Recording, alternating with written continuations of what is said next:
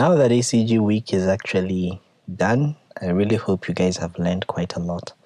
I will not abandon the playlist, by the way. I will still post the video on the on the different rhythms. I'll also post videos on Test Yourself that will help you understand and interpret the ECG even much better.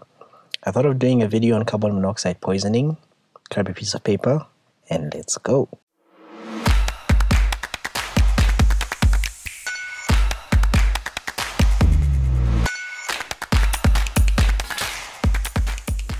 Hello and welcome to MK's Medical Review Series. My name is Dr. Moses Kazevu. This is a series of my YouTube channel where we look at medical topics in depth. Today we're going to be looking at carbon monoxide poisoning. Remember that we are currently in winter season in our particular region and it's quite cold.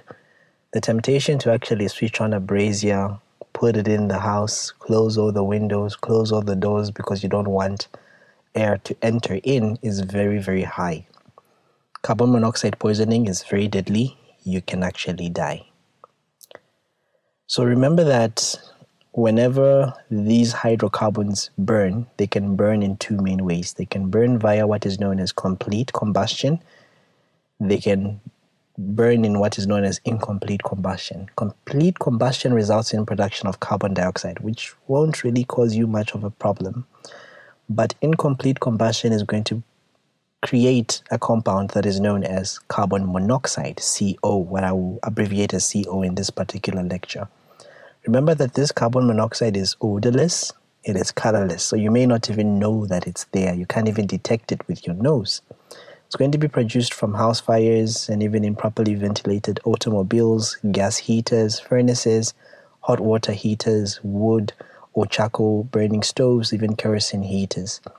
Way back when I was in another country and the rates of suicide were quite high, how people used to actually off themselves and unsubscribe to life, they would often switch on their car, park it in the garage, seal all the vents, seal all the air spaces, sit inside the car, close the windows and plug the exhaust pipe with newspapers.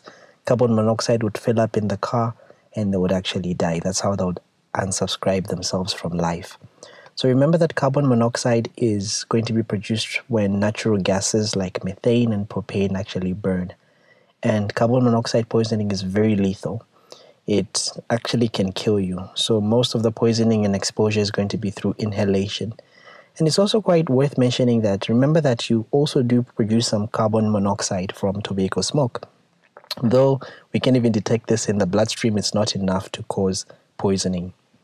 Remember that this carbon monoxide, how it's going to be causing these clinical features and how it's going to be causing problems is that you're going to have carbon monoxide binding to hemoglobin. Remember that carbon monoxide, or rather hemoglobin, has a greater affinity for carbon monoxide than does our oxygen, about over 200 times.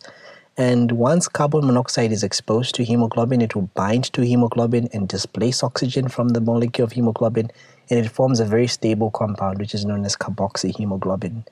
In addition to this, remember that this carboxyhemoglobin is going to shift the oxygen dissociation curve to the left. What does this mean? If your curve shifts to the left, it means you need higher oxygen partial pressures for you to actually saturate your hemoglobin.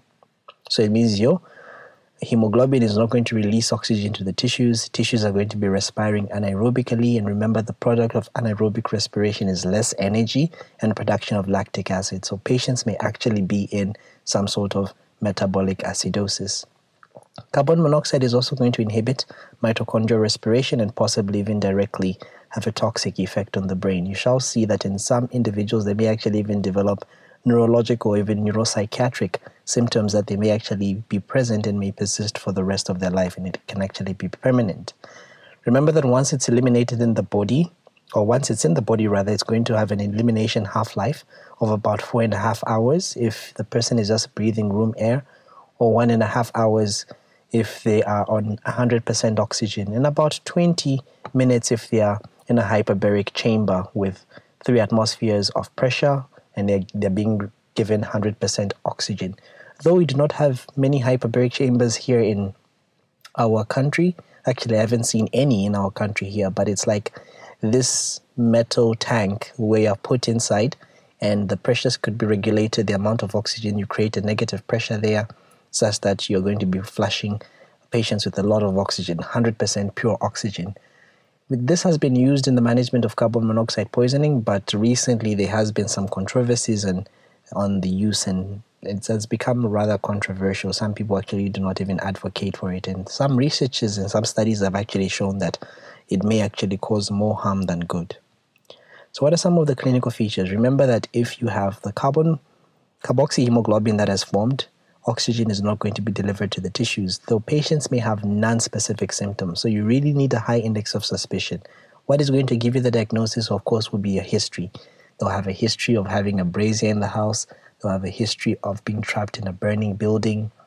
And you have to correlate that now to the patient. Remember that some symptoms are going to be present depending on the level of carboxyhemoglobin inside the bloodstream. So for those that have levels between 10 to 20%, they may have headache and nausea, which is very common.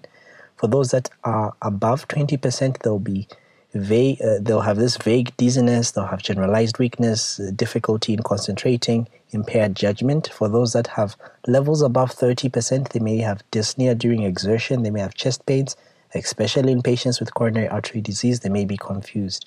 Those that have high levels, they may actually faint. They may have seizures, they may have decreased levels of consciousness, there may be obtundation, they may have hypotension, they may have coma, respiratory failure, and death, especially in those that have higher rates, even more than 60%. Remember that patients may also have some other symptoms like visual deficits, abdominal pain, focal neurologic deficits. And remember, if it's quite severe, they may even have neuropsychiatric symptoms and signs like dementia, psychosis, Parkinsonism, chorea, amnestic syndromes, and these can actually develop days to weeks after the exposure, and they'll become permanent. So because you have this carbon monoxide poisoning that often results from these fire houses or houses that are on fire, then they may also have some other existing injuries that may be there to the airway that may also even put them at risk of respiratory failure. How do we make a diagnosis? Remember that diagnosis is largely made through the history, and though we can order for some investigations. Remember that carbon monoxide poisoning will present as non-specific symptoms. Especially in winter, they'll present as features that are quite similar to a viral infection. So to be in the background of someone that presents with these non-specific flu-like symptoms in winter, and they'll have sometimes even an unexplained metabolic acidosis. Remember, symptoms very vague.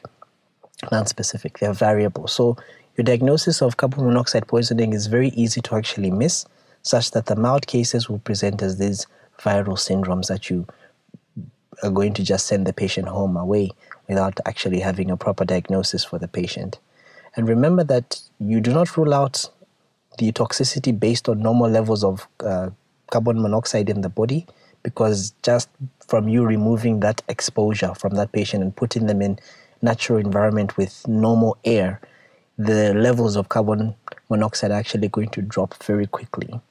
There are some investigations that we could do, such as carboxyhemoglobin levels. We can use a carbon monoxide oximeter, and remember we usually get venous blood that can be used for this, because the difference between the arterial and even the venous side is actually quite minimal. You can actually neglect the difference.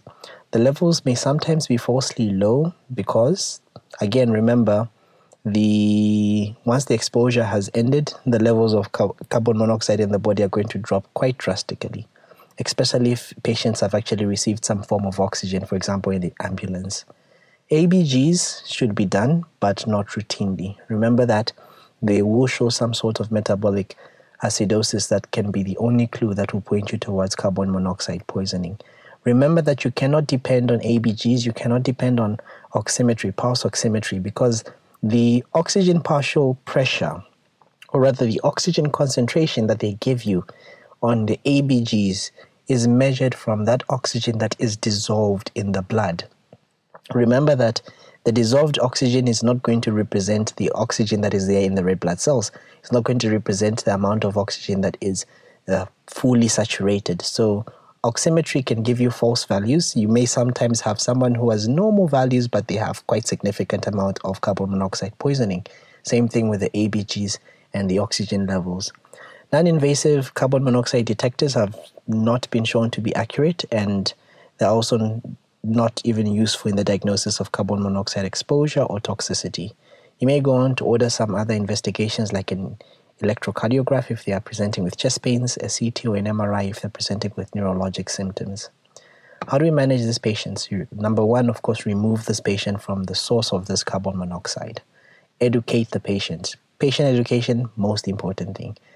Give the patient 100% oxygen via a non-rebreather mask, and you treat them supportively depending on whatever they are presenting with.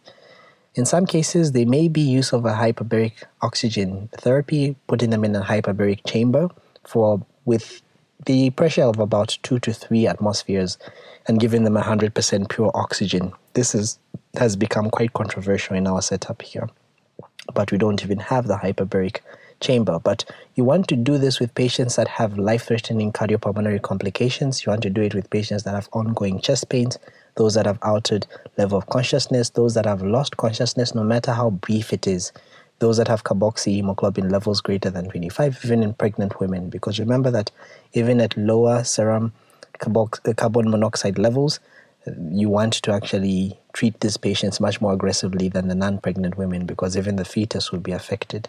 So remember that the hyperbaric oxygen therapy can actually decrease the incidence of delayed neuropsychiatric symptoms. However, it is also associated with barotrauma. It is associated with formation of free radicals. In our setting, like I said, we do not have this hyperbaric chambers. So if you actually need a patient that needs hyperbaric therapy, you have to consult. If you're in a place where they have hyperbaric chambers, you consult a specialist, especially if you want to put them in a hyperbaric chamber. First, do consult. How do we prevent this? Of course, we check sources inside the house. These combustion sources should be checked, and they must be installed correctly. The house must have vents, and the vents to these combustion chambers must be outside, taking the air outside. If it's a chimney, the chimney must be patent, and all the oxygen, or rather the carbon monoxide, should be going outside.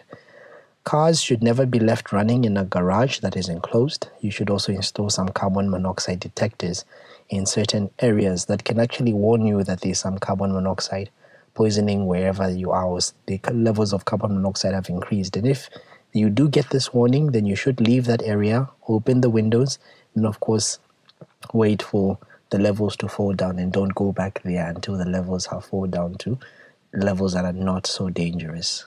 Carbon monoxide poisoning is very deadly, so please make sure that you learn about it.